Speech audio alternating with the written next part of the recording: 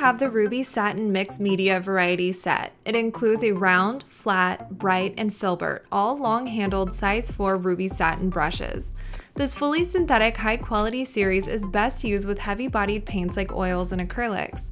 They've been designed to imitate the finest natural mongoose in all of its qualities, so expect something snappy, springy, and responsive with a generous color-carrying capacity. We've got a nice variety of shapes to choose from here.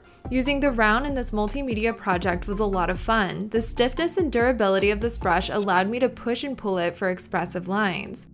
For filling in color, I used the flat. It laid down the paint evenly and gave me the clean edge I needed.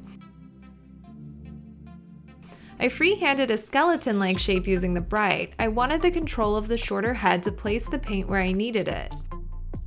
Taking advantage of the curved tip, I used the filbert to lay down some flowers. Getting natural petals is easy when using this brush. You'll want to complete your next mixed media piece with this variety set.